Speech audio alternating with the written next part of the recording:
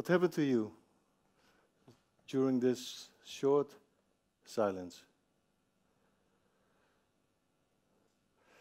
Did it bring you more or less in contact with yourself, your neighbor, the whole audience, or the space in between us? I'll leave that question to you. What I do know is when we enter the silence, we entered... There she is. Yes, we entered the shared domain. And that shared domain has a certain quality. In that shared domain, in that silence, we're equal. We're equal in the light of something bigger. Am I talking about a God or something? No. I'm talking about a herd of horses.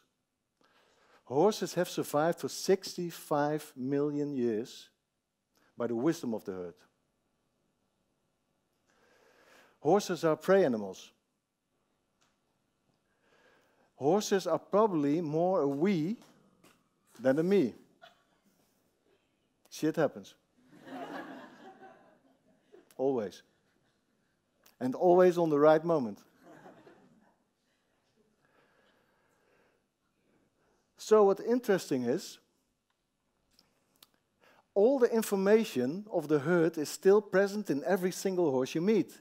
Every single horse you meet, you can meet the wisdom of the whole herd. You can make contact with the soul of the herd. But for us humans, it's not so easy to get access to that information. And that's because, for the simple reason, we are predators. We are predators because we think in lines, they move in circles. We think in goals, in focus. For her, movement in itself is the most essence element. For us, dependency is something we have at least an ambivalent emotion about. For her, dependency is a blessing.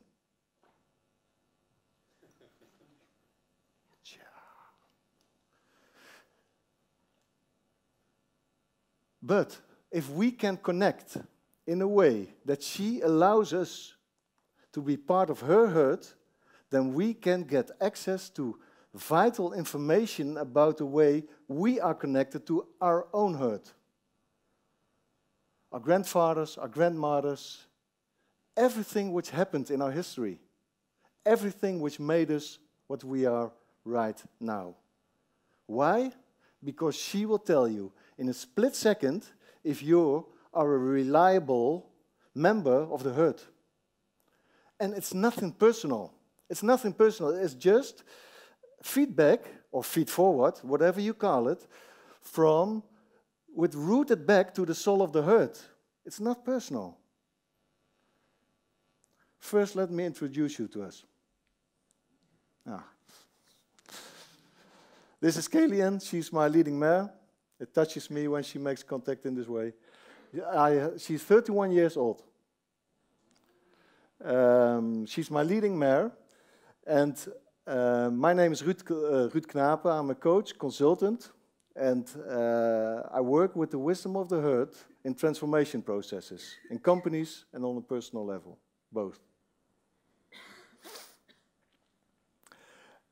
When I bought her, when I met her, she was given up for dressage because she cannot bend because of her back problems.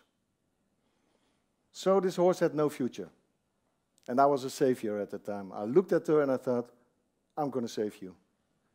But in fact, she saved me.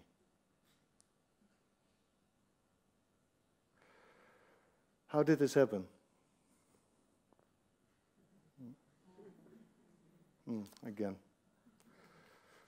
It's nice that you noticed that she first asked me for this movement.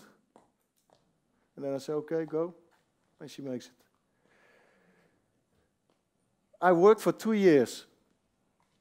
Every day, every hour, every minute, every second, and with every method I could get my hands on to get in real contact with her. But she didn't allow me. She just didn't allow me. I was totally obsessed with it, 2 years long. Till one morning, one Saturday morning, she was standing in a paddock, in the corner, and the session ended the same as all the sessions before. Kalian standing in the corner,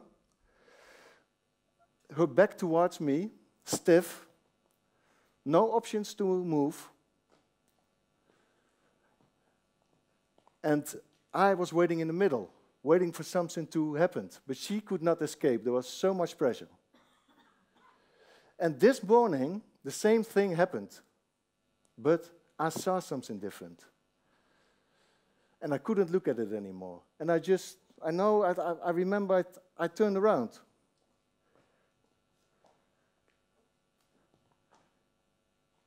But it was too late. It was too late because the picture of her so frozen in the corner had already hit my body. It just hit my body. And my head became dizzy, my legs became heavy, and there was this unknown pain which flowed to my body, and it must have been there for a very, very long time. And it was so strange because in that moment I heard a deep right beside me, and I felt 3 whiskers, nose hairs, tickling against the back of my hand. And for the first time, Kalian stood right beside me, right behind me. For the first time, she allowed me to be part of her hurt. And more important, maybe, I had become part of my own hurt, of my own inner hurt.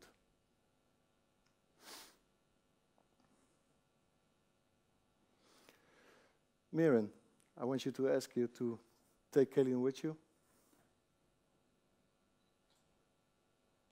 This is my daughter. Thank you very much.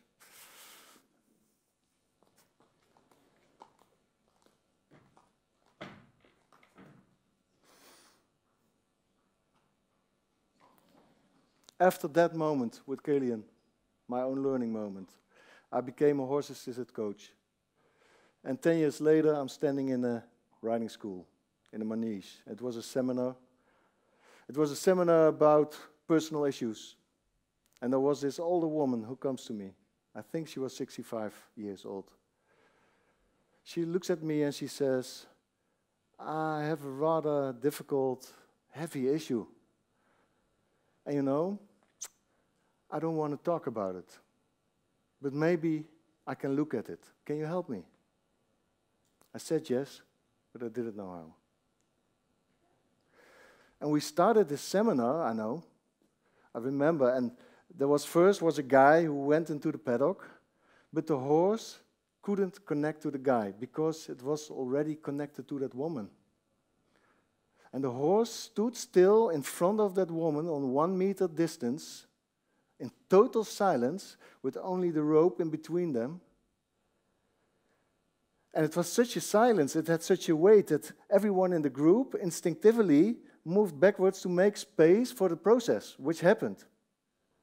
And what I saw was this deep interaction, this woman sitting with her hands on her lap, receiving whatever it was, in full contact with the horse, in totally silence. And a sentence hit me. It popped up. It was not my sentence. It came from out of the field. And because I promised her not to speak, I said it in my head. And the sentence was, "Dear child,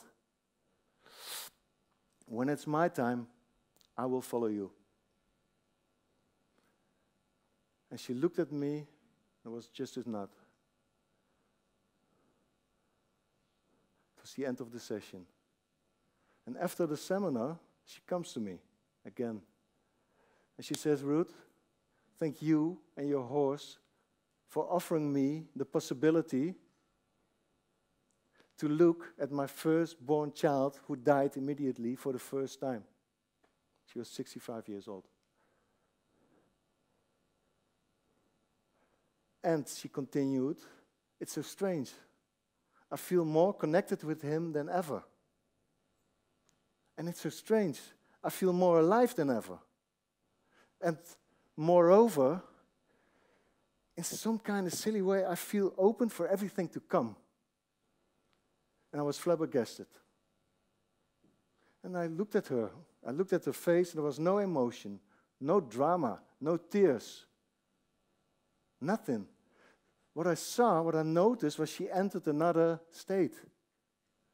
And I call it a we state. A we state.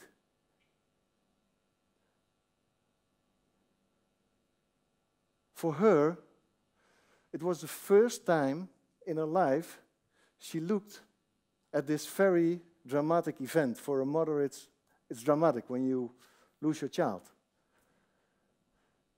And now she had looked at it. Until then, she could not look at it. She had excluded it from her life. She had excluded it from her past. And now it was included. She was no longer separated from her past, but had become a part of it, and vice versa. The past had become a part of her life. Like a source, like a resource. And it's strange to say about such an event. That is what horses do.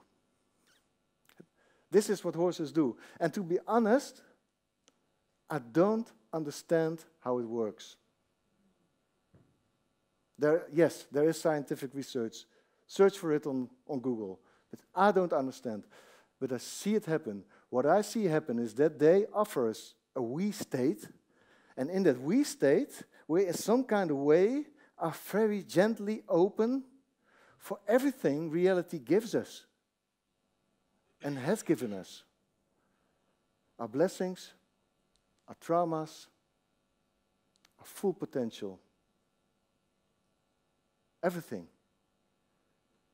And the strange way is everything, it's everything which made us who we are and probably what we will be. But it's a resource. That is what horses do. Thank you very much. This was what I wanted to share with you, with and without Kalian.